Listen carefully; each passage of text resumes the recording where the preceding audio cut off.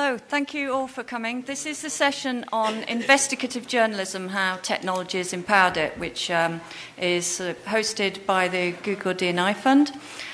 Just to introduce everybody that is here on this panel, if I start on my far left, we have Alison Gow, who is from the UK and is the innovation editor for Trinity Mirror, which is the UK's largest newspaper group, and obviously more than newspapers these days. Then we have Stefan Candia, who is the founder of the European Investigative Collaborations Organisations. I have Pavla next to me, who is from the Centre for Investigative Journalism in the Czech Republic. And to my right, my colleague on the D&I Fund, Ludovic Blíša, who prior to that was also the digital champion at La Libération and a fellow at the Newman. So we're going to kick off this morning, if it's okay with you, with a brief introduction about the D&I Fund and the investigative reporting things that we are funding through that scheme that aren't in the room. And then we're going to go to each of our panellists, and they're going to tell us a little bit about the work they do in this field. And then obviously we want to very much open this up to you. Take all your questions. So please, let's get going. So I'll hand you over to Ludo. Okay, so very briefly, I'm going to introduce the D&I Innovation Fund because I think it's important to give you a glimpse of what we are doing with the fund. Do you all know what is the Digital News Initiative and the D&I Innovation Fund or not? Okay, so let's assume you know. But the D&I Innovation Fund is part of a broader initiative built upon three pillars. The one is product, the other one is research and training, and the third one is innovation. Innovation is all about stimulation. And this Digital News Initiative is Google's framework for dialogue with the news ecosystem. Through the innovation pillar, what we are trying to do is to help the news ecosystem to test new ideas, to dare taking risk, and to come with projects about innovation. It's not about modernization, it's really about innovation and stimulation. Aim of the fund is, again, stimulate the news ecosystem.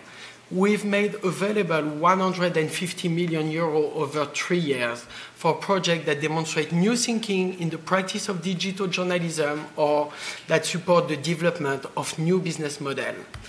Everyone that have idea for news can apply to the fund. The fund is very broad and open. 32 European countries are eligible to apply, and it's open to startups, individuals, journalists, broadcaster, legacy media. That's very broad and open. It's about having ideas, having projects, be specific, be in depth, and trying to tackle big challenges the news ecosystem is facing. And investigation is one of those. So we are very glad that you're going to talk more about your project. Very briefly, we have 3 tracks. One is for big ideas that have assumptions to be tested, is the prototype track, up to 50K, and we fund 100% of the amount of funding requested, again, up to 50K. And then we have medium and large projects, up to 1 million euro funding, and medium and large are open only to companies with at least 1 journalist on staff. Prototype is open to everyone. We get in 2016 2,300 applications coming from 30 European countries. At the end of the day, we selected last year 250 projects for 51 million euros across 27 European countries. So there is a lot of traction. We receive a lot of projects. We're having a lot of interaction and discussion with publishers. And at the end of the day, we always make a very tough, earth-breaking decision. So it's important, if you want to apply, to have in mind that the application process in itself is an opportunity to step back, build your vision, brainstorm with your team, and have a project that you are proud of. Difference between the two rounds we had last year was in terms of quality. First round, we had a lot of projects, a bit less on round 2, but much more that were very, very qualitative, and much more collaborative project and collaborative effort, and especially for investigation. What we've tried to do is to organize through clusters the type of project we received. And that's very complicated because innovation is by default something new. And no one tried to really organize all the type of projects. So we created some kind of clusters. One is intelligence, data and management and workflow, interface and discovery, social and community, somehow about business model, distribution and circulation. And the two more, I would say, trending category, the one we receive most of the project is about intelligence. It goes to audience development, semantic, analytics. The other one is next journalism. Next journalism is very big and broad. It goes from fact-checking to gamification, data journalism, robot journalism, audio development, and new format.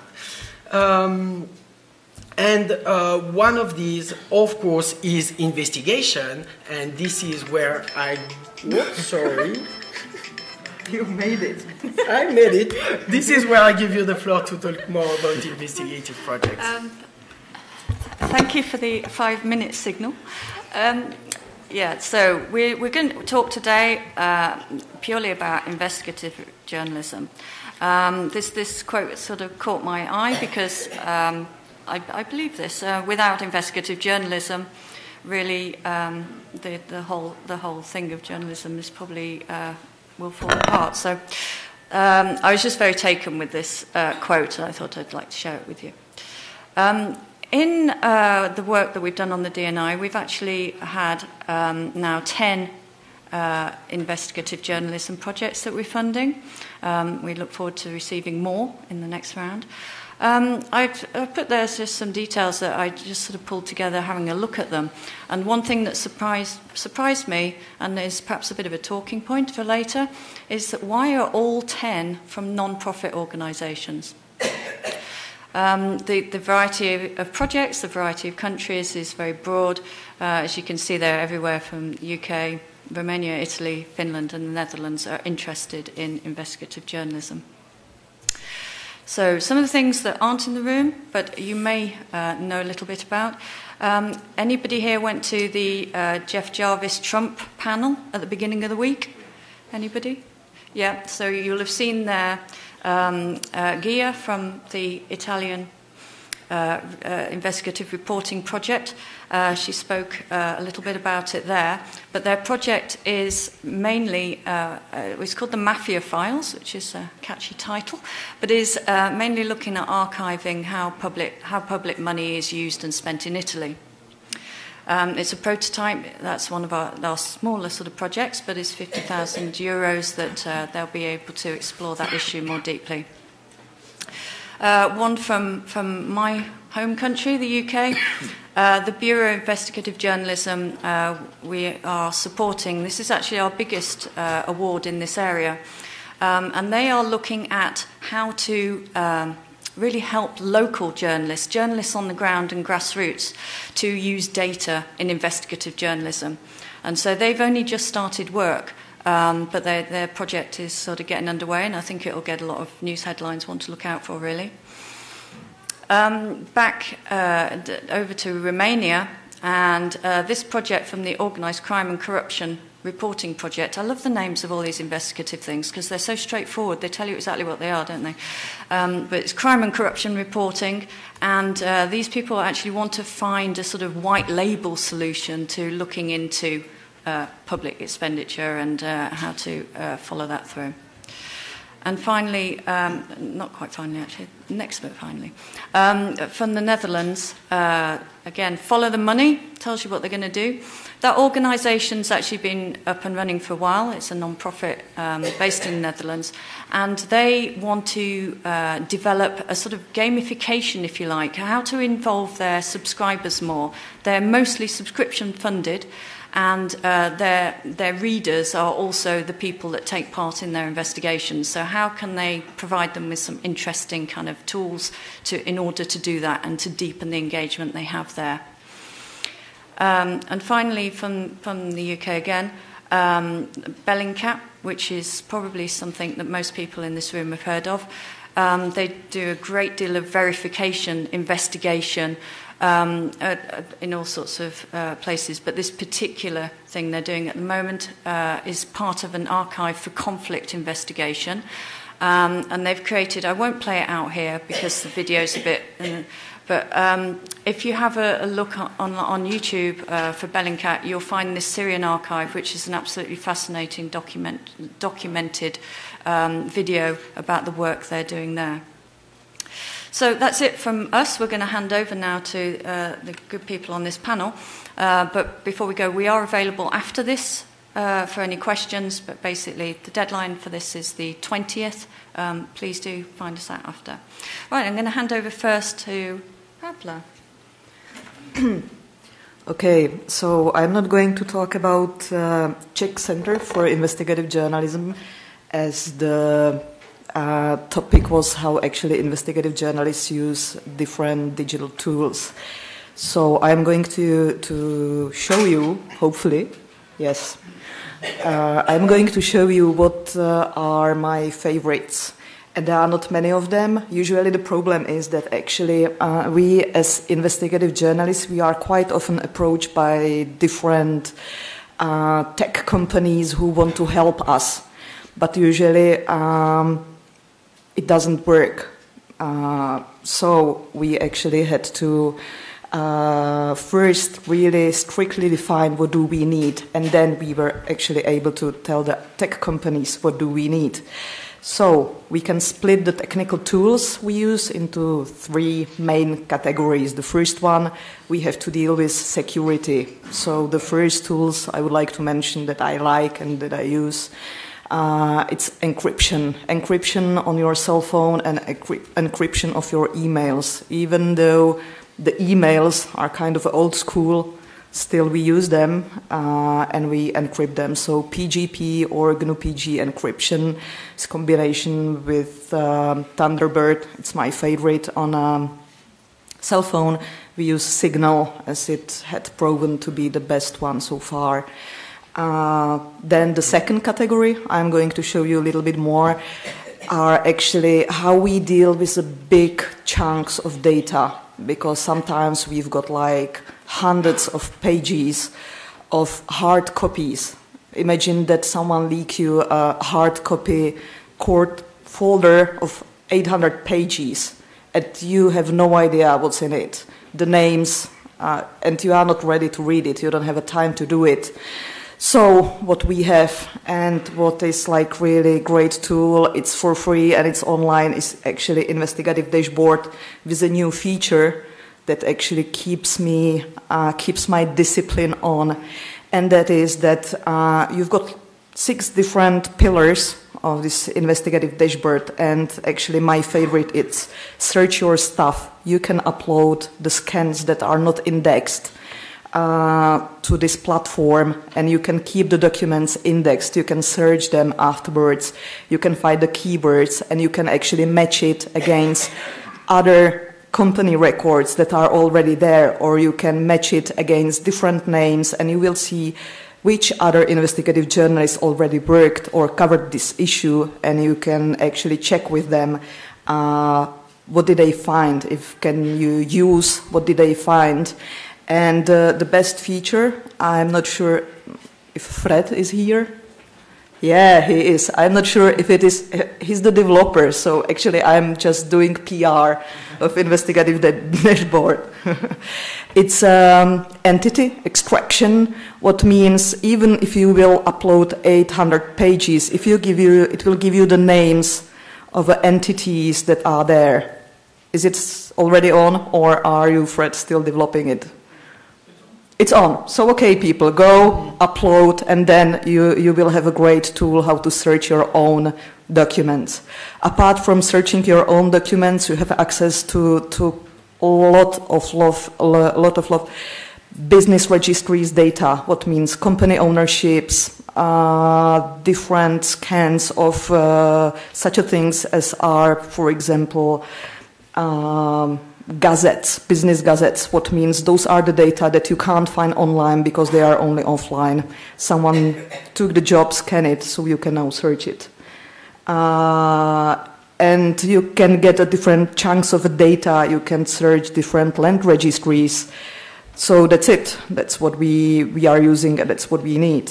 Then what we also use for communication, and I'm using one of my projects, is a talk. It's kind of a simplified Slack, and I like it more because, once again, it keeps me more focused on the things I'm doing. I can invite other people to create the channels. I can check what did they discover. I can assign them tasks, and so on. And actually the last one, and that's usually the problem, is the tech companies. They are often coming to us that they will give us a tool that will analyze the links between different entities, including phone calls, including business, including family relations, that we just need to give them the data in Excel and then we will see the links. But actually that's not the way it works for me, because I need to be able to stand for my investigation, what means I need to be able to go to the court and explain what are the links.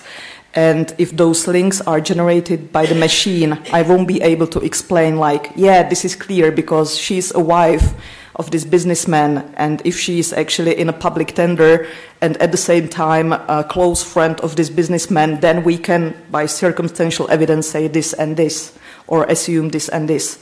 And actually, if those links are generated by machine, we can't use them. That's why we got this very simple thing we call this, where you can actually draw your draw the links yourself, and you will be quite aware what does it mean, and you will be able to explain it.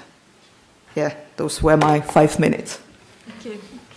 So, Stefan, do you want to tell us a bit about the work of the European Investigative Collaborations that you co-founded? Thanks. Hi, everybody.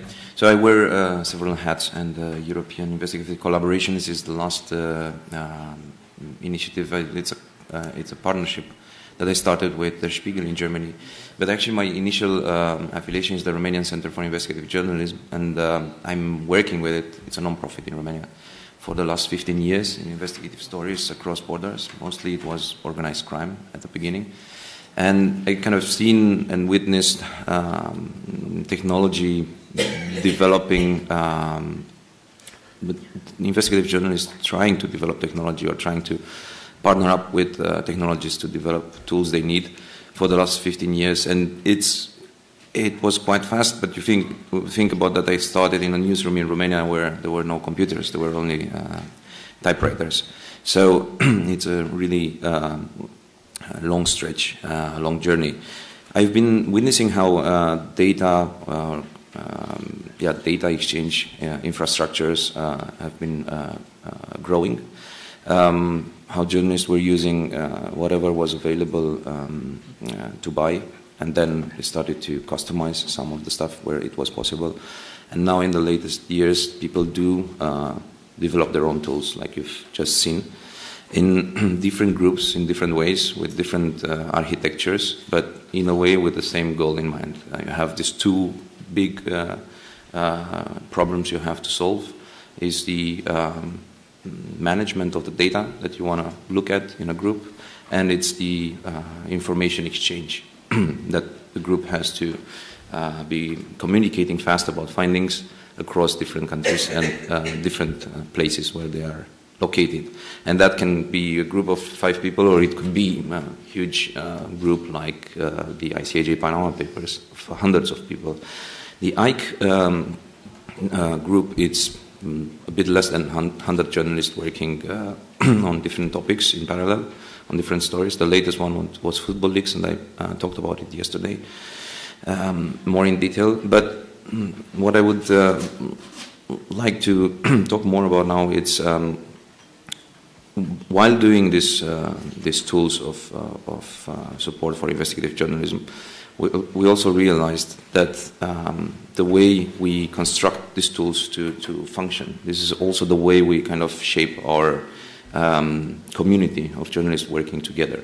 So I was starting to look at ways to actually decentralize these tools that we are using for cross-border investigations instead of centralizing them in one place. So it's a bit of a different approach.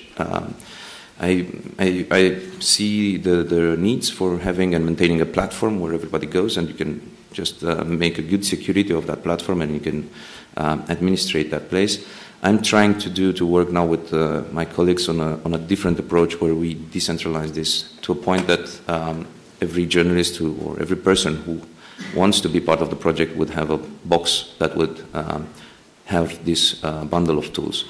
And this is actually a project that it's one of the projects that has been financed by, it's been endorsed by the Innovation Fund, and it's called Liquid Investigations. And the idea is to bundle on an ARM board, on a small mini computer, these few apps we are using constantly that are growing or already existing apps that have communities of developers behind them. And these are the chat. We use Rocket Chat. We use free software to bundle on it. Rocket Chat that does have the OTR for encrypted communication, the pads. People are editing in groups on pads. The wikis, and creating the wikis, it's creating our knowledge base. And we add two things that we played with in the last years. We developed our own search index and search engine called Hoover, and we put on top of it annotations. We are using hypothesis annotation. That it's a protocol, I think, originally developed by the Open Knowledge Foundation, where you can interact directly with the documents by annotating them and leave a mark for the others who are coming to the same document. We are playing with integrating robots to communicate when annotations are done into the chat so that we can have an overview who's doing what and on what topic. And basically this is the idea of liquid investigations. We try to put all of that into a small box that we can give to the journalist, and we are working on the communication protocols between the boxes so that we have decentralized and almost peer-to-peer communication from small to bigger groups. And I'm drawing here, like we have several partners in this. One of them, this is where I think the idea started. One of them is considering technology, it's politics by other means. So we had that in mind when designing this project, with the specific goal in mind to democratize and make easier and cheaper the cross-border investigations groups. And I think, yes, we will test that, and we are testing that, and we are drawing from the experience I have in various networks that I'm part of, That's including great. IKE. And just closing. More depth on that in a minute. Yeah, just closing it. And I think this tool could be used also by others than just journalists in ad hoc investigations. Okay, thanks. Thanks. And finally, just for introduction, back to Alison. I mean, we know you work with a lot of local news teams. Perhaps you can tell us a little bit about how they're incorporating investigative work into what they do. Sure. So I think the thing with local journalism, and I'm not saying that this is true in the industry, but certainly from an outside perspective, there is a general view that you don't get good quality investigative journalism in local titles, and I think that's just such rubbish. Most of the really great stories that you see appearing on broadcast TV or actually in the nationals originated from a local journalist knowing something and digging deeper in it. So I really think, you know, there is so much great work going on in our newsrooms. And I work across kind of all of Trinity Mirror's regionals, so I kind of see some of the things that's going on, and sometimes I get involved and help with it. There are some kind of fundamentals that we need in our journalism, and that is, if we're using tools, we don't have massive budgets, so they've got to be cheap or free. and intuitive, because people haven't got a lot of time to spend on these tools. They've got to be really helpful and useful and relevant, not just tools for the sake of it.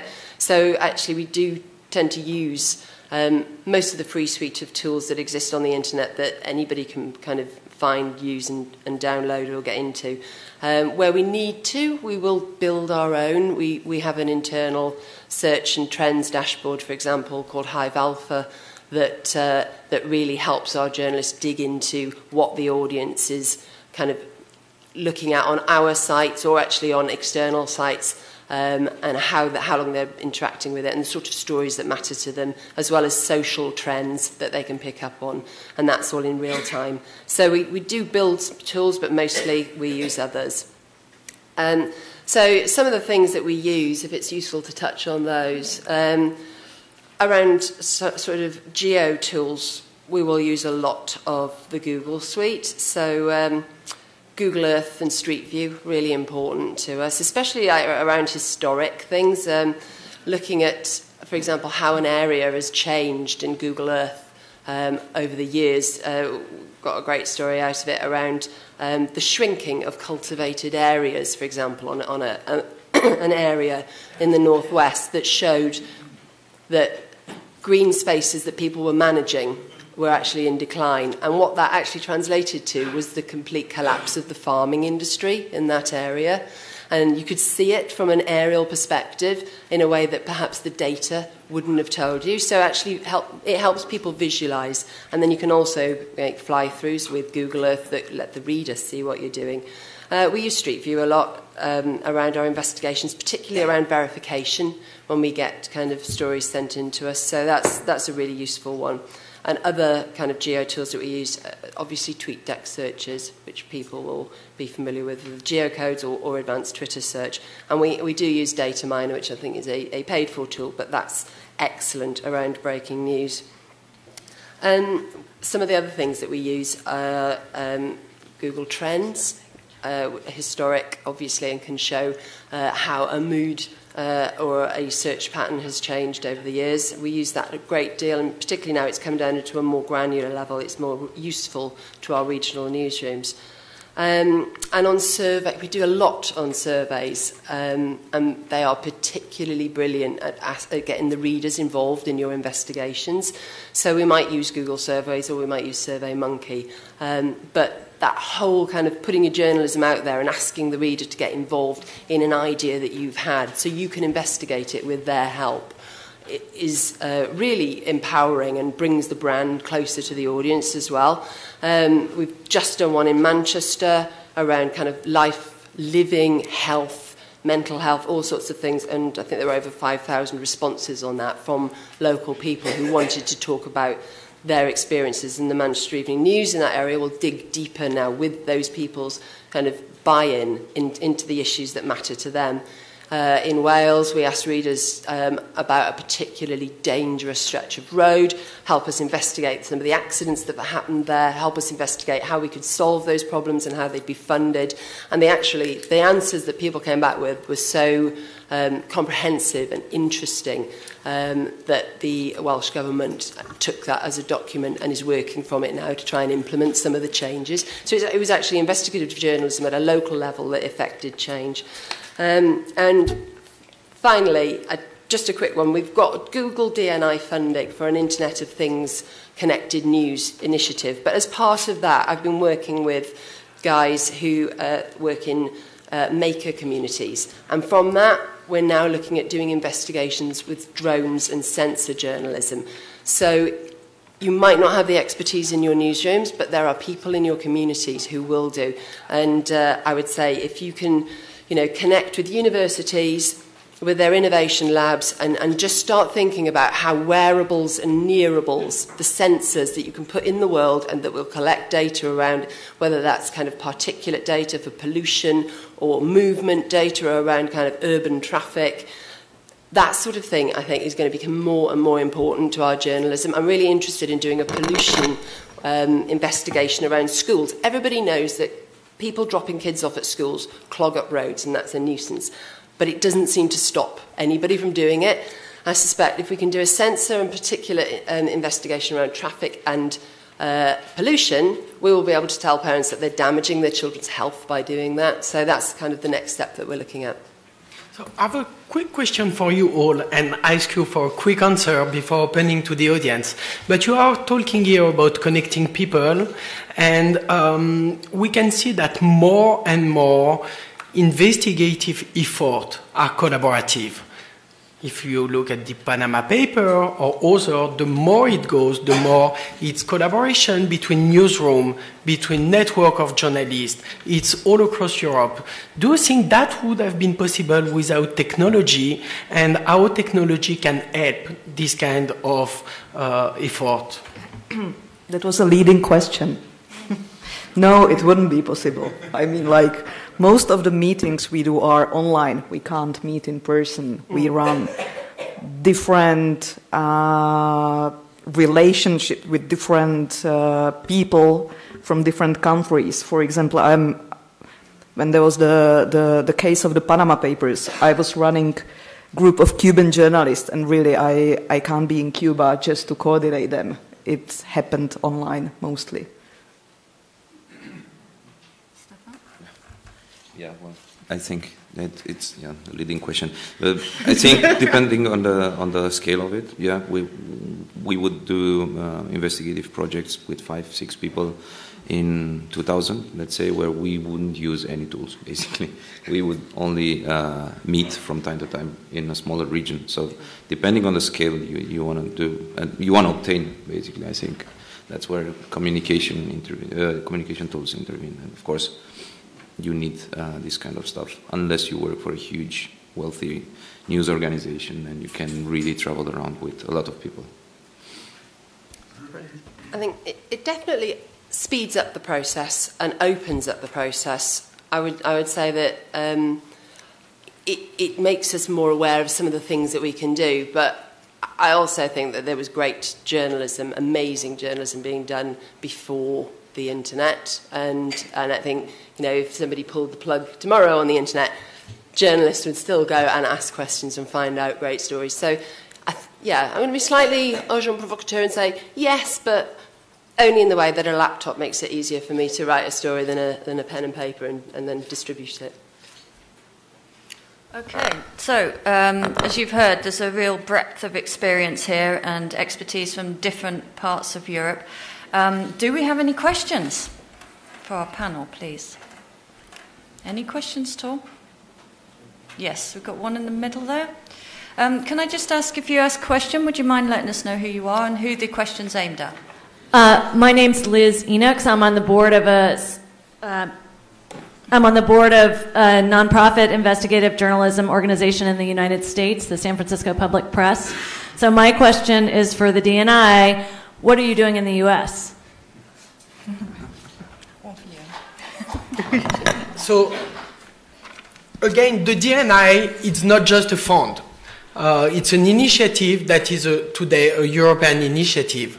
And it's built upon those 3 pillars. So the one is product, and part of the products are global.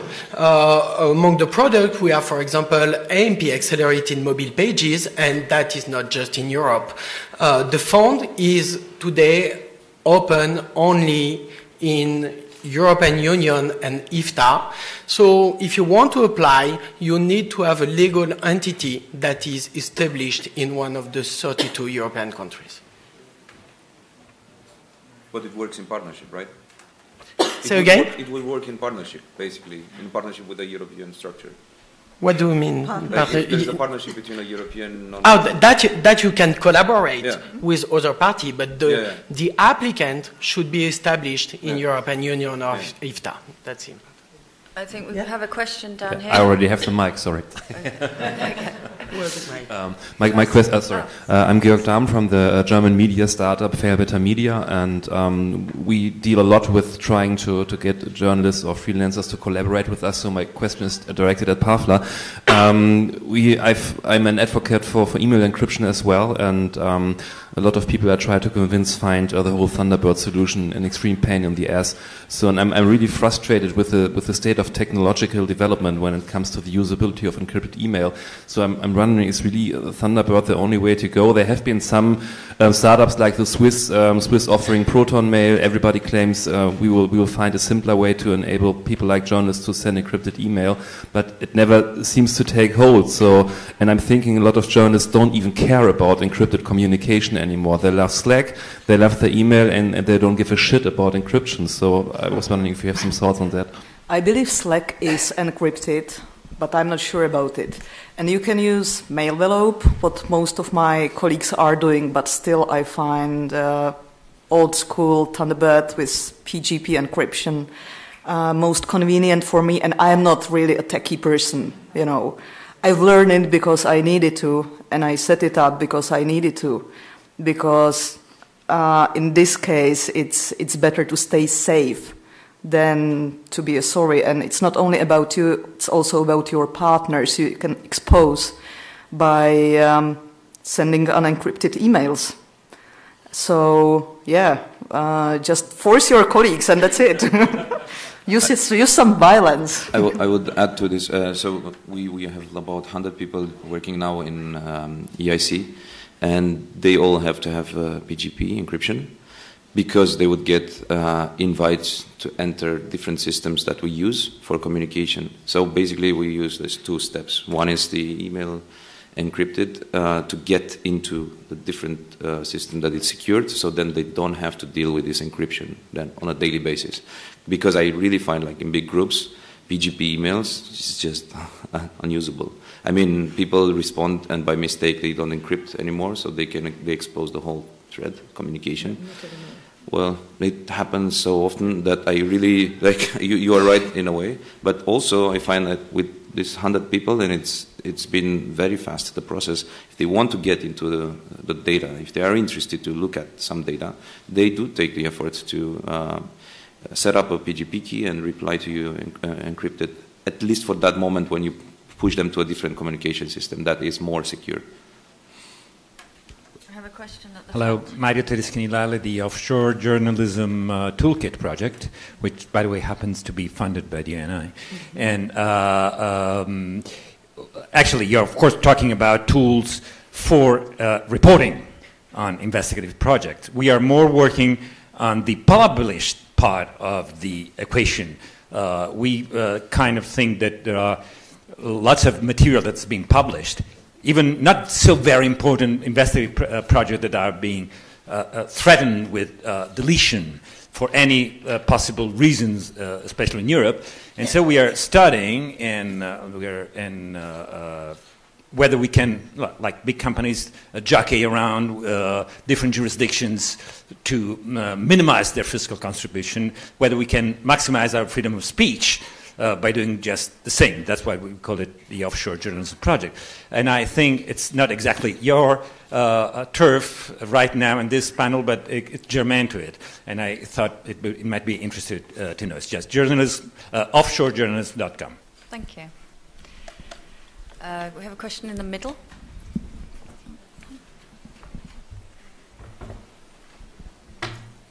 Hi, my name is Lindsay Sample. I work for a Vancouver-based company called Discourse Media. So we do long-form investigative and in-depth reporting. I'm really curious because you guys mentioned a lot of tools that you use, and I'm just curious because there's so many people here that might want to try different things that are out there. Are there any tools that you've used that totally suck that you would not recommend anyone ever try? Email. And maybe if you can just explain some of the sort of red flags or things to watch out for. Good question. Take that, anyone? I mean, sometimes you think they're good, and then technology and the world changes, and they turn out to be rubbish or they suck. So we used to use Tableau a lot for kind of visualization and kind of information around that, and it's not great on mobile. So that was one that we would have. You know, if I'd been talking to you 3-4 years ago, I've been like, yeah, that's a really great tool, and now don't.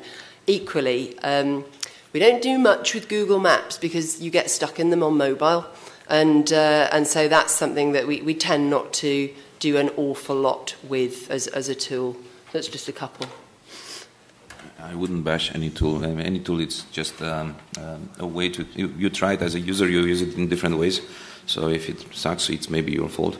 But you should, I think you should also inform yourself what the tool does and what it doesn't, and also what it does in terms of data for you as a user, if it keeps data, how the data is stored, where they are going to, and so on. And this is not only for the big tools and platforms, but also for the smaller ones that you are offered when you enter in a collaboration.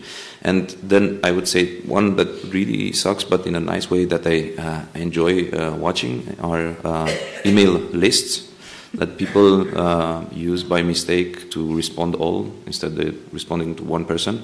So then you can see a bit more of what that person really thinks about stuff. But that would be one ancient tool that is still in use, I guess, by a lot of people.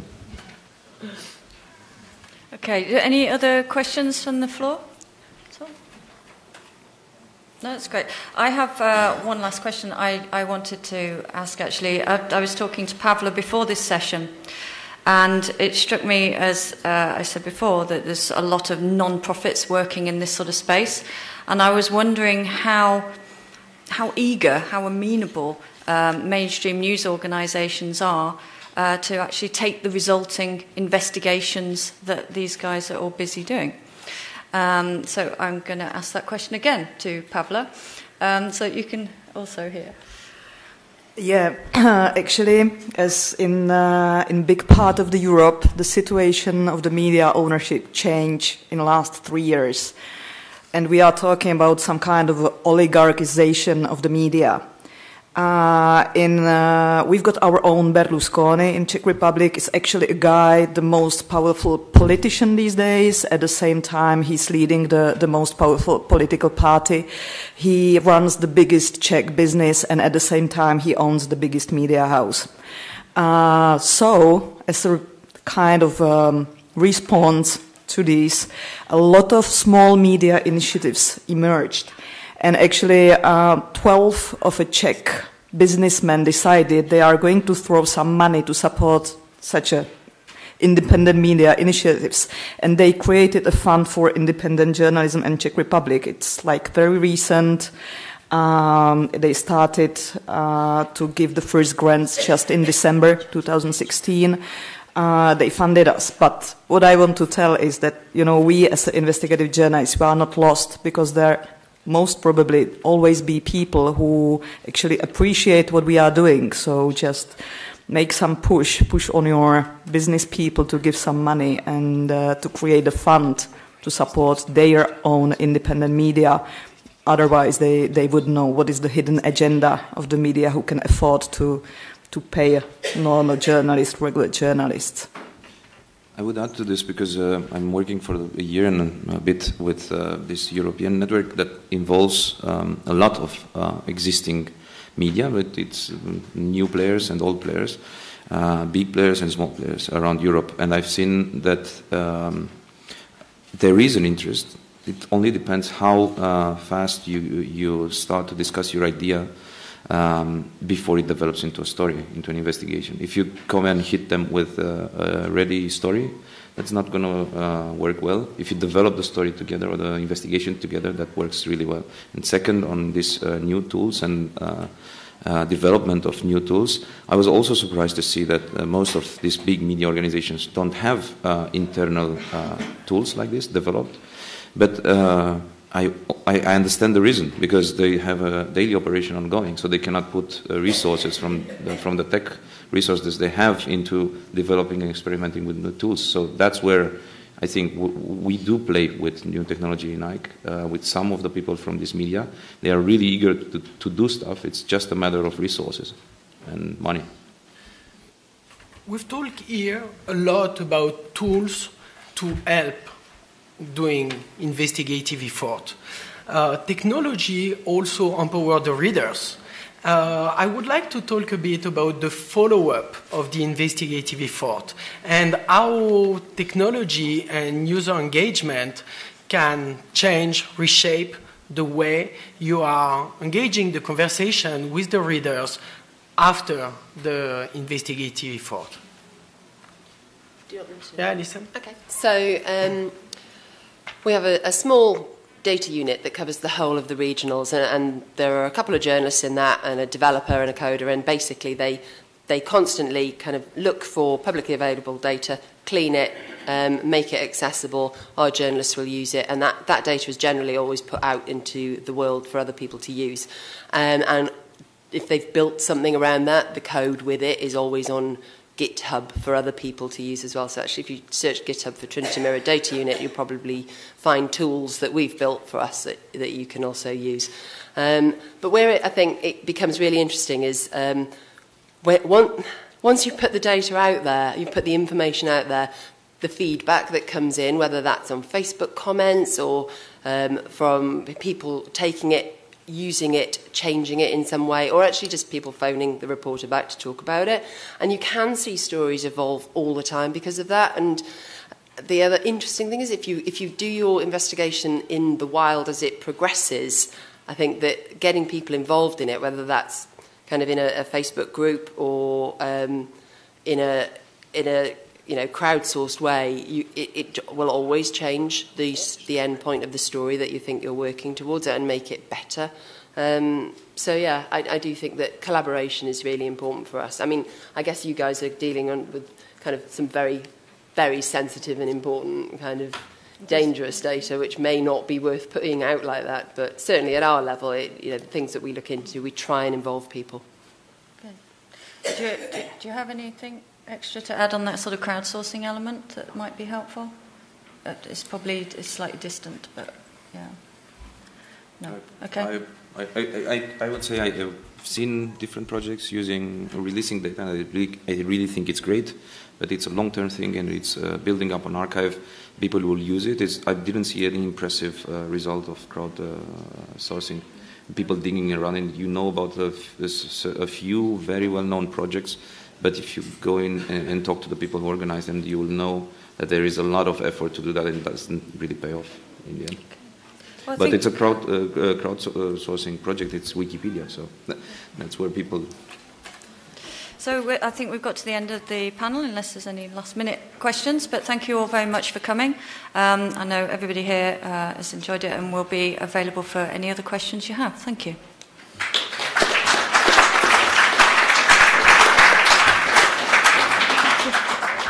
Very qualitative and much more collaborative project and collaborative effort, and especially for investigation.